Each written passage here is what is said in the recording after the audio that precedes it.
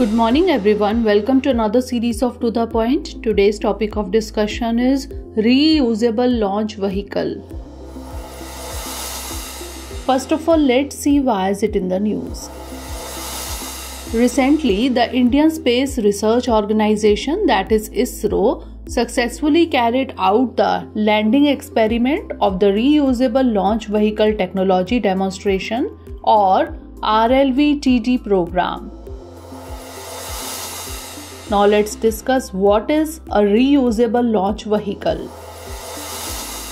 The RLV or Reusable Launch Vehicle that ISRO is building has only two stages to propel the vehicle into the orbit. Once the fuel in the first stage has been expended, the vehicle will shed it and carry on with the second stage. Once it has been shed, the first stage will re-enter the atmosphere and land in an autonomous fashion at a predetermined location. What is ISRO's RLV project? The series of experiments with the winged RLV technology demonstration are part of efforts at developing essential technologies for a fully reusable launch vehicle to enable low-cost access to space. In the future, this vehicle will be scaled up to become the first stage of India's reusable two-stage orbital launch vehicle. ISRO's RLV-TD looks like an aircraft. It consists of a fuselage, a nose cap, double delta wings and twin vertical tails. The RLV-TD will be used to develop technologies like hypersonic flight, autonomous landing, return flight experiment, powered cruise flight and scramjet propulsion experiment. Now moving on to significance of RLV. A reusable launch vehicle is considered a low-cost, reliable and on-demand mode of accessing space. By using RLVs, the cost of a launch can be reduced by nearly 80% of the present cost.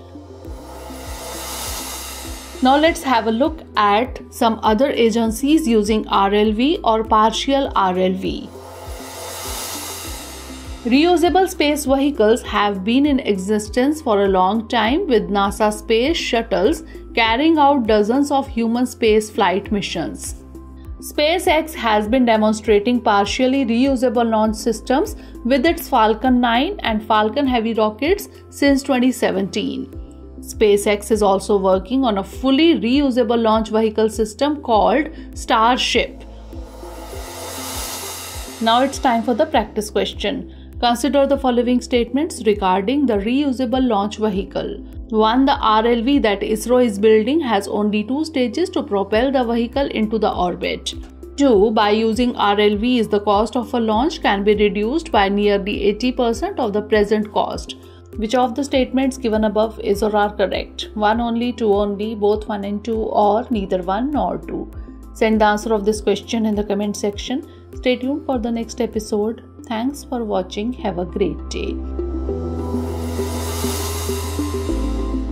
Dear viewers, watch this topic in Hindi on our Drishti IAS Hindi YouTube channel.